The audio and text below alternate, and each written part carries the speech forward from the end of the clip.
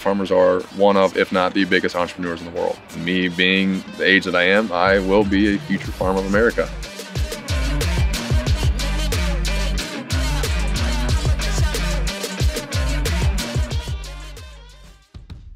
I'm Zach Tweed, a second year here at the University of Iowa, playing football and studying enterprise leadership. I grew up on our family farm in Story City, Iowa. With more farmers adding cover crops to their game plans, I wanted to better understand how the practice could benefit a farm operation. So Mike, do you really think we need cover crops?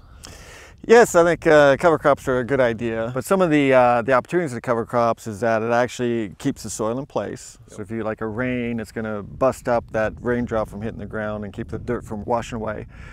Another big thing, especially the fall cover crops, fall planted, is that it ties up nitrogen. Sure. And it can tie up to 100 pounds of nitrogen in your soil, so that if you do have a lot of moisture, or when you get into the spring and you have those spring rains, that nitrogen isn't running down in your creek. Right. And we keep it there for your crop. And therefore, if we can keep that nitrogen on the actual field, we don't have to buy as much for an input. Absolutely. Which reduces our cost.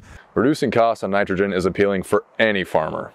Combine that with soil that doesn't wash away and can hold on to moisture, and the benefits start to become more clear.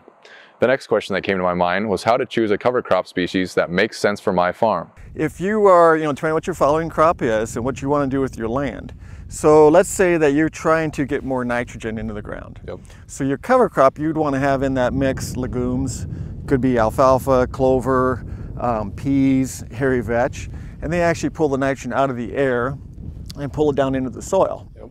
If you're looking to break up kind of the hard pan from years of tillage, you might want to throw in a radish, which has a tuber, kind of a straight root that goes down deep, and it'll break through that hard pan.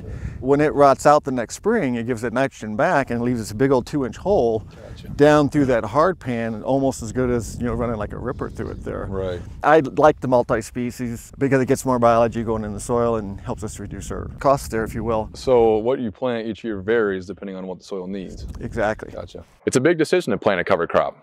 Based on Mike's experience, it's clear that investing time and resources in a cover crop has potential to lead to a good return on investment because it can reduce other input costs and improve soil health.